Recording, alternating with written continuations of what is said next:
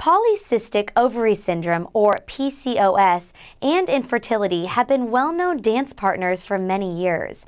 Now, new evidence suggests that PCOS is also dancing with a lot of other chronic health issues. I'm Shelby Cullinan with your latest health news. PCOS is the most common hormone disorder among women of reproductive age.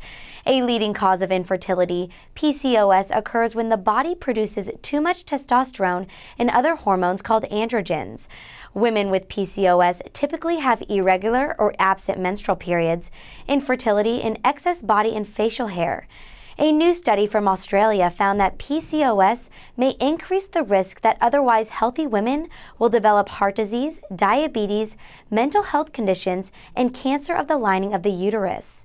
Speak with your doctor about managing any conditions you may have.